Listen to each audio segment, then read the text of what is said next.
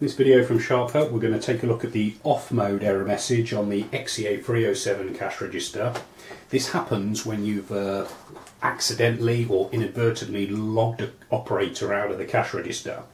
When you press the mode button to perhaps go to the report or programming mode, the only mode that shows is off mode. This is because there's no one logged in to access any of the other modes, so the register doesn't show them. So you need to press escape cancel to go back to the main sales position, and you can see on the bottom right hand side of the display under the 3 zeros there's no number of cart which is signed in. So sign in perhaps as number 1 by pressing 1 and the CLK hash key. You can see 01 displays. Now when you press the mode button you get the full list of modes displayed.